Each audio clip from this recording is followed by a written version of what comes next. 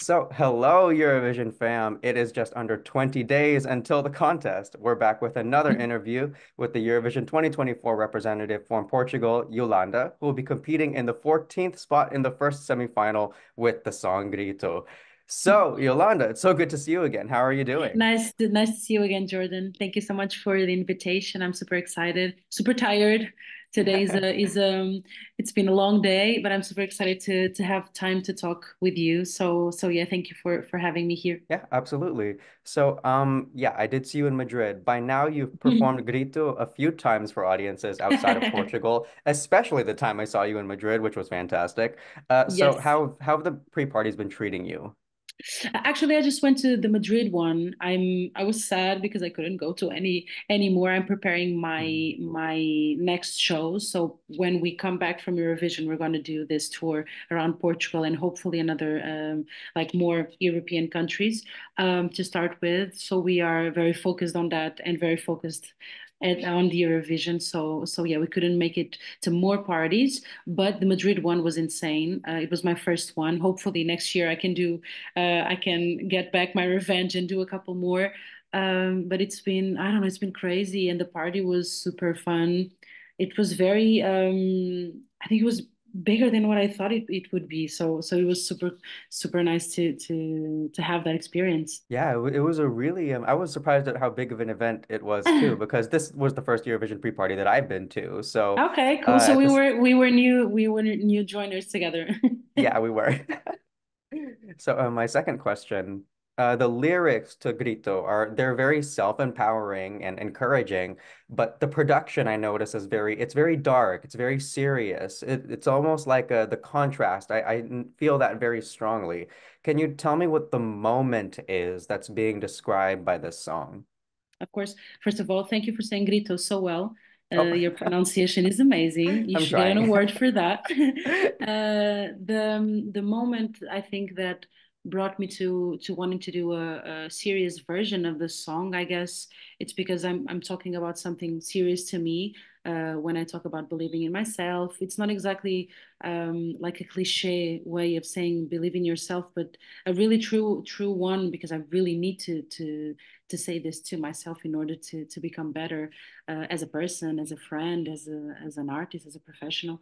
So I think like I'm literally saying to myself that I am worth value, I am worth love as a woman, as a creative, as a person, as a human being, and also that I need to forget somebody that like people that do us.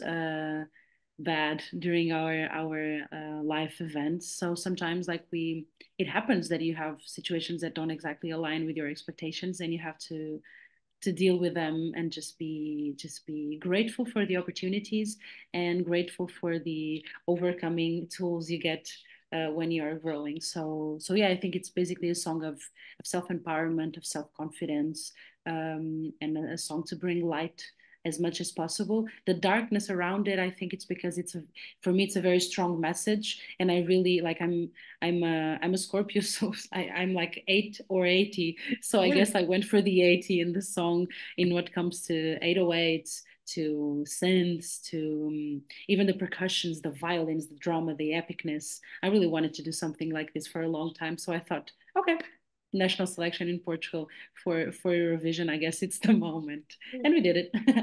Ah, very nice. It's also interesting how you said you were a Scorpio, because I kind of Ah, feel those vibes a little bit in the production. really? Yeah, a little Oh bit. wow. But my producer is a Leo, but I guess maybe there's some alignment with the star signs. I'm not like I like it, I like them, but I don't know like a lot. Yeah, neither do I, but oh well. So, talking a little bit more about the lyrics, to reference your second verse, and this is just a translation that I read from Portuguese, but in the second verse, the translation says, "Today I want to prove myself that I can be whatever I want, gather those who love me around a table, forgive those who wanted to see me suffer." So I thought that was pretty important in this Mhm. song. Do you have any advice for people who are letting go of old pain or having trouble doing that? I guess for me, what I did with my situation, it's not exactly like for me. Like there was events that were happening during my life, especially becoming an artist, I think we kind of go through those moments of self-discoverment. I don't know if that's the word, but like when we are writing about ourselves, sometimes it's kind of an egocentric trip when we are writing about ourselves. And I think I was trying to do that, but I couldn't because I also knew that I I didn't know myself that well. Mhm. So I guess we should, as human beings and as creators, do an effort to search for help even outside of ourselves, you know, like therapy is an amazing way of discovering yourself. There's tons and tons of techniques to, you know, like to search for therapy. So I guess like I started with hypnotherapy actually. I don't know exactly if it's a thing for me because like I don't love planes, so I was like, you know, like trying to deal with that as well. So I thought, I can combine everything and just trying to take care of myself in a bowl. But I guess, you know, just be true to yourself. Just listen to your friends. Just surround yourself with people that you like, and don't exactly spend that much time thinking about who did you wrong because they are the ones that have the evil in their heart. So, you know, like you should follow your heart and your ideas, even if sometimes they seem very crazy. Probably they are right to you, and that's what matters. Wow, very well said. So, kind of taking it from the lyrics and moving it to just the whole song. What's your relationship with Grito versus your other art? So, let's say for example, your 2023 project Cura or something earlier than that. What's the difference between Grito and your previous art? I think my previous art was something that I've polished. I've been polishing it since I was like, I don't know, like 17. I've started writing my own songs when I was around that age, like 16, 17. But I've waited, not because I was, maybe because I was insecure, I guess, but also at the same time, I was trying to be exactly sure of the sound I wanted to sound. You know, the songs I wanted to be introduced to an audience. So that's why I've waited a couple of years to make it public. But then at the same time, Grito has this power of connecting all of the elements that I have in Cura, but like putting them in the maximum exponential moment. So it's kind of like the culmination of all of the research, the songs, the performance things that I've been learning since I've started being a singer, whatever that means. So it's kind of like just the combination that joining all of the pieces and having a whole like diamond that I want to keep in this little box forever. Is it hard to kind of take all of your expertise and experience and condense it down into just 3 minutes? Like, do you find a challenge It doing that? is. It is very challenging. But actually, when we were like in studio, like preparing production and going back and forth with ideas, like the song never, it was never bigger than 2 minutes 47, if I'm not wrong. So like the song was always, it didn't have less or more, you know, that was the perfect momentum to finish the song at 2 minutes 47. But obviously, if there wasn't rules with the time, maybe we could have done like, I don't know, a different part C. We could have, you know, explored in different BPMs. There was so many changes, but it was difficult to condense like all of the information. I guess I went like I had moments where I couldn't decide what to write, and I was so, you know, like worried. What am I going to put here? Second verse, I want to say this and that. How am I going to say that in a short period of time? But I guess like we've made it, and I'm super excited with the song, and I couldn't take anything else. So yeah. Oh, all right. So yeah, this is the product that we're going to here compete, and this is it. This is the ready moment. Yes, it is.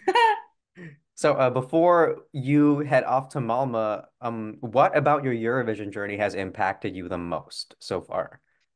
I guess understanding that I don't have enough time to connect with like everybody that I want to connect. I guess Mm. that's the thing that I like. I knew that this has an amazing exposure, which means there are going to be tons and tons of people, new people in my life from day to day. But I hate that we don't have enough time as human beings to know everybody in the world. So I'm like, ah! Why do we have to leave this earth? It's so cool. So I guess that's the for me the most difficult thing to understand that time goes fast and that the moments are going fast. But at the same time, like I'm enjoying so much. So I think like that doesn't exactly matter, and I'm just gonna enjoy that best I can and just take everything with me. So yeah. Yeah, I mean, I'm sure you've also had the opportunity too to make friends with a couple of the other contestants. So, Yeah, in Madrid, we actually talked with a lot of contestants, and myself obviously tried to connect with as much as them as possible. I've been super excited to go back to Malmo so I can review some of their faces and meet the new ones that I don't know yet. And I guess like there in Malmo, it's a place where we're gonna connect even more because we're gonna be there for more days. It's not going to be running all the time, preparing makeup, doing fittings, doing sound check, doing whatever the hell we do. yeah. So it's kind of crazy, but yeah, super excited. Nice. And I just have one more question for you. Will you dedicate your semifinal performance to anyone? Would I dedicate my summer? I think I'm going to dedicate it to my younger self. I think Your that's what younger I'm gonna do. self? Yes, Ah, yes. okay. I think she deserves to believe in herself more, or she deserved, and I think she was so loved by her parents, by other family members, friends, and I think the world itself is sometimes so messed up. And obviously, I talk from a privileged position because I am definitely a privileged person, and I know and I'm aware of that. But I do believe that, yeah, I don't know, we should heal our inner self with happy moments and moments of conquer. So yeah, I'm super excited to represent my country and super grateful so that I can heal my little young Yolanda when she was feeling insecure. Oh, that's beautiful. Well, I think younger Yolanda will find quite a bit of happiness in where current Yolanda I is. think so. Yeah. And so, yeah, that's the end of my questions.